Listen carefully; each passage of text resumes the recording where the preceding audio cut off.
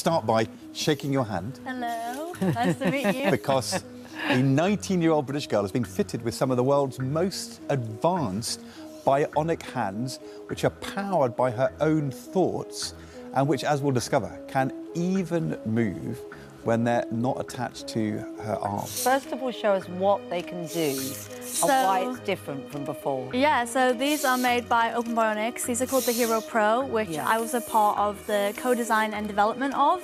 So they're like 3D printed, but they're extra strong, extra quick, and yeah, the most advanced on the market. So they're muscle operated. We've got these little myopods which track my muscle movements.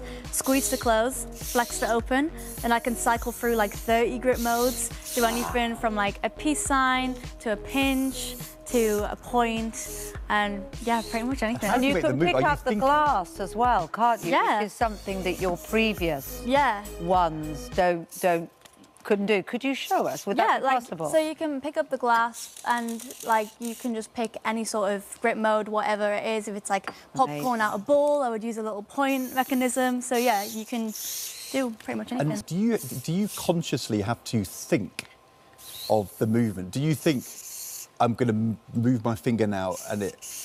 Yeah, there is that little extra thought process because they are muscle operated. I think that's a big misconception, is like I just think and it comes to reality. Right. So there is that like thought to muscle like sort of connection. So I am thinking... So you tell your arm what to do? Yeah, like squeeze to close, flex to open. I'm conscious of where I'm at in the grip mode cycle as well. And obviously over time, it's just going to get more and more advanced and even less thought. You can even control it when it's not attached. Yes. Now, I've got to be part of this. Should we do this together? Yeah. Because, right, there we go. So they're completely wireless, so if you like pull... And twist. Do it again, press the button again. Oh my God, I feel like I'm hurting you. There you go, I know, right? But yeah, so it can actually operate when it's attached as well, which everyone's quite excited about. And that's due to the wireless. So let me put this down. So you are thinking... Does it still work? I'll just move that glass so the cameras can see it.